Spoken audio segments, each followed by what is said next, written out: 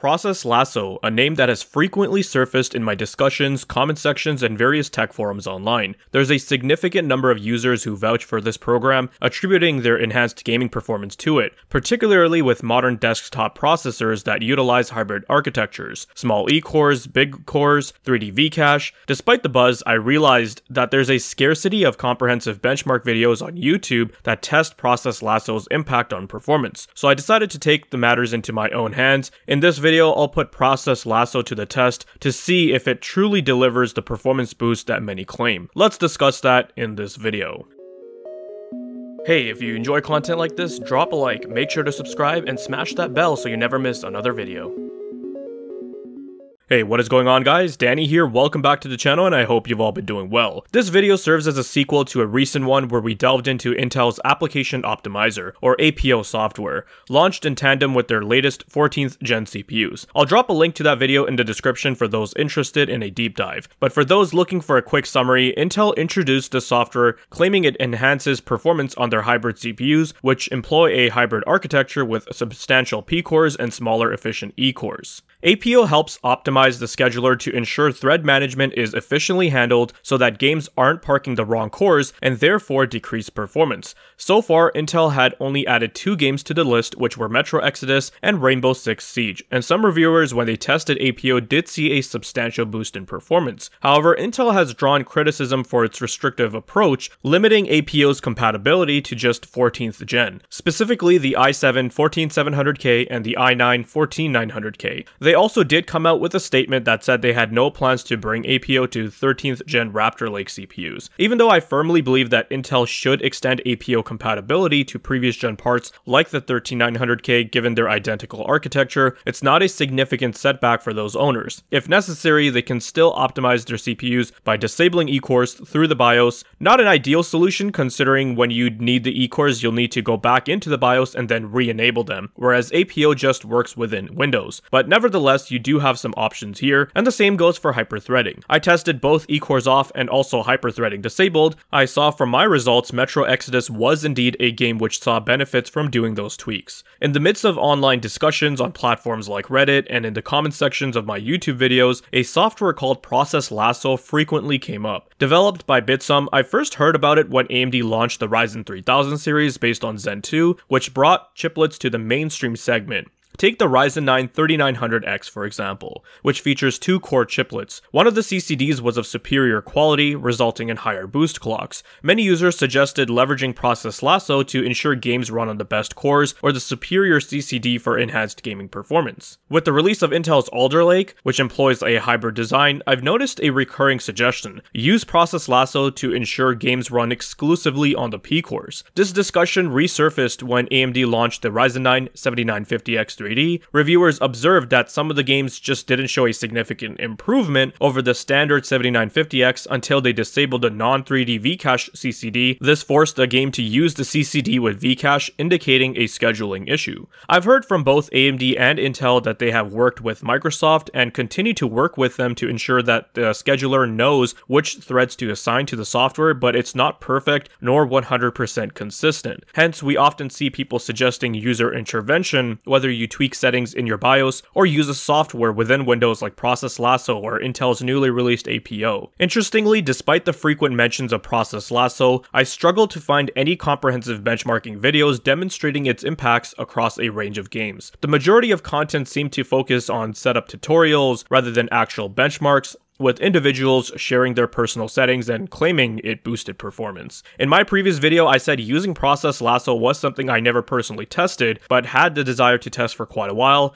and I had finally did it. So that's really what this video is about. We're going to be taking a look at some gaming benchmarks that I conducted on my test bench to see if using Process Lasso can really help boost performance as many claim it does. And trust me, some of these results will surprise you. Setting up Process Lasso is quite straightforward. You simply download the program from their website and install it like any other software. At first glance, the interface may seem a bit intimidating with all the information displayed, but once you know what to look for, it's actually quite user-friendly. For my test bench, which uses an i9-13900K, we'll be using Process Lasso to ensure that our games run solely on the P cores by bypassing the E cores. Helpfully, Bitsum do have an article on their website showing you how this can be achieved, and they do go through multiple different methods. I first tried using the efficiency mode off method, as that's the first one presented in the article, and I found that it didn't really do anything to the 13900K. I could still see the same usage on the E cores that was observed without you running Process Lasso. Next, I tried using the second method, which involved using the CPU affinity rule. This option proved to be exactly what I was looking for. To use the CPU affinity rule, you'll need to launch your game first, then Alt-tab out of it. In Process Lasso, locate the process corresponding to your game. In this case, we have Hogwarts Legacy running. Right-click on the process, select CPU affinity,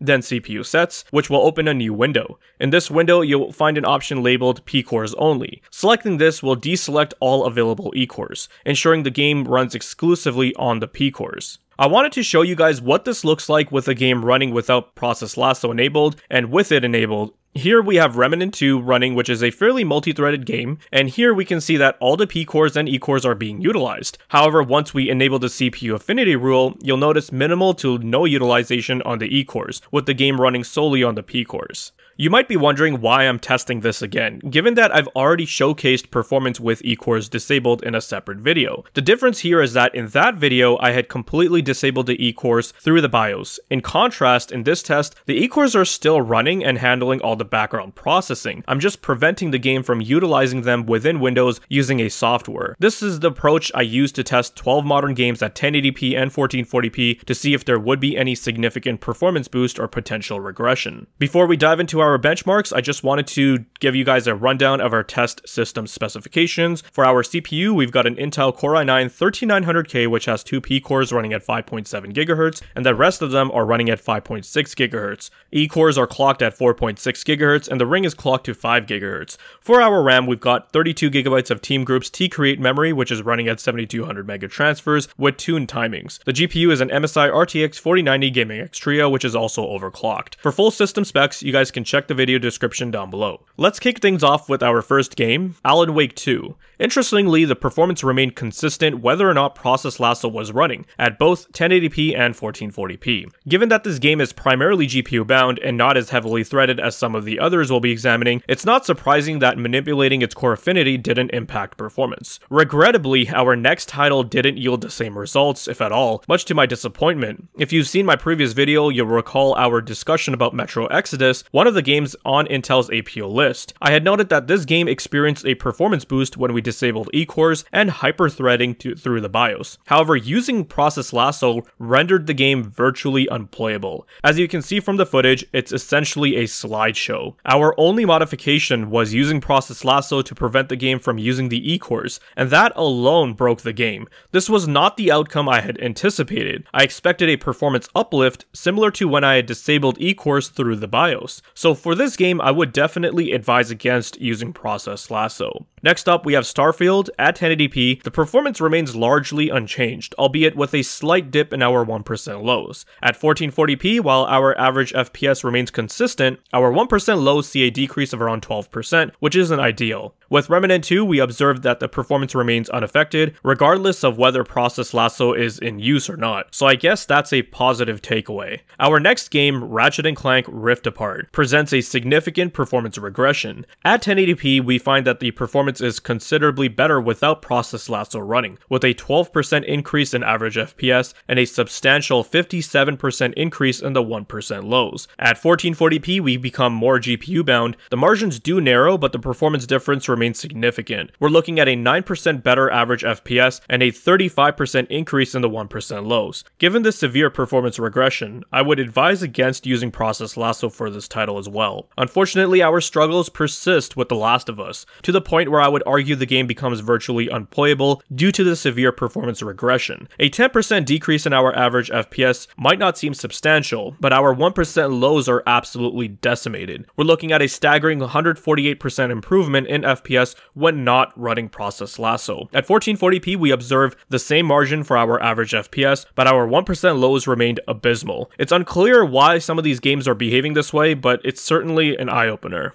Next on our list is Resident Evil 4 Remake. Interestingly, this game shows no changes in performance at either resolution when using Process Lasso. A similar trend is observed with Baldur's Gate 3. The gaming experience remains virtually identical, regardless of whether Process Lasso is enabled or not. So there's not much else to discuss here. Hogwarts Legacy follows suit, performing consistently with or without Process Lasso. While we don't see any performance regression, there's also no noticeable improvement. So for these last few games, we're looking at completely neutral results. Next, we have Marvel Spider-Man Remastered, and unfortunately the news isn't good. At 1080p, we're seeing an approximately 11% difference in our average FPS and 4% difference in our 1% lows. At 1440p, these margins actually increased to 13% and 9% respectively. Cyberpunk 2077 is another addition to our list of games with disappointing results. At 1080p, the performance drops quite substantially. Without Process Lasso, we observed a 23% better average FPS, and our 1% lows were a significant 32% higher. At 1440p, likely due to being more GPU bound, the margins narrow, but there's still a noticeable performance hit. The last game we're going to be taking a look at is Call of Duty Modern Warfare 2 2022, and while our performance doesn't improve, at least we didn't see any drastic drops either, and that's really about it. For our 12-game average, the results practically speak for themselves. At 1080p without Lasso, we were getting 12% higher FPS on our average frame rate and 18% for our 1% lows. Then at 1440p, we see an 11% and 16% difference respectively. After reviewing all these results, I personally can't find any compelling reasons to use this program, as it doesn't seem to boost performance, at least not with our test system. In several games, we observed a performance drop, and a couple of titles were essentially unplayable. For the games where we didn't see a performance drop, the results were virtually identical to when we weren't running Process Lasso, so it seems that either there's no benefit or performance simply plummets. I can't see any reason why someone would opt to use this configuration. As for those who reported better performance online, I'm not disputing their claims, as I don't know their test system configurations. However, for my system,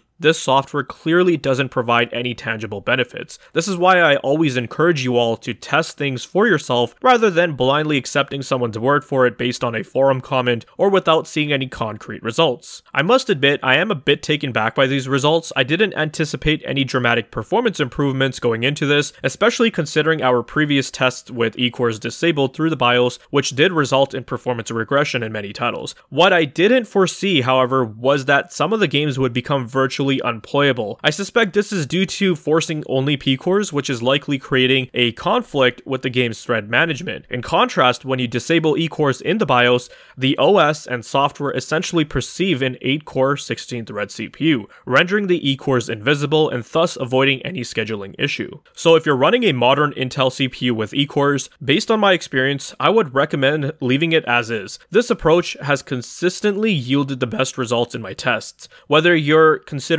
disabling eCores through the BIOS or using Process Lasso, I would advise against it. However, if you absolutely must run your games on the P-cores, then opting for the BIOS method would be the way to go. Alrighty guys, so that's gonna do it for this one. Remember, every system is unique and results can vary. Always test things for yourself rather than taking someone's word for it. Stay curious, keep experimenting, and most importantly, enjoy your gaming experience. We'll touch base in the next one. If you guys found this video to be informative and entertaining, then leave a like. Let me know your thoughts and comments down below. Be sure to check out the video description for cool links and ways to support the channel, such as using my Amazon affiliate link. And if you're interested in seeing more content like this, then consider subscribing. I'd greatly appreciate it. Thank you guys so much for watching, take care, and I'll see you in the next one.